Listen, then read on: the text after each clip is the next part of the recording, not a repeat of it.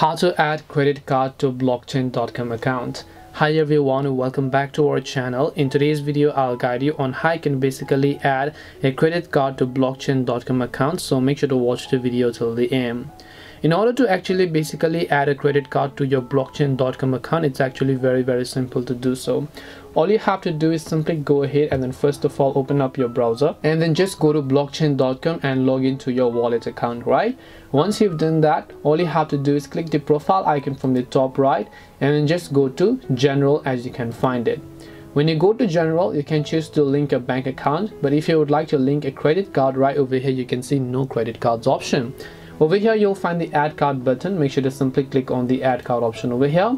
Once you've done that, you basically need to go ahead and first of all make sure to upgrade and unlock and have full access to blockchain.com. Select upgrade and unlock option. Once you've done all of this process, you'll also be able to basically add a credit card to your account.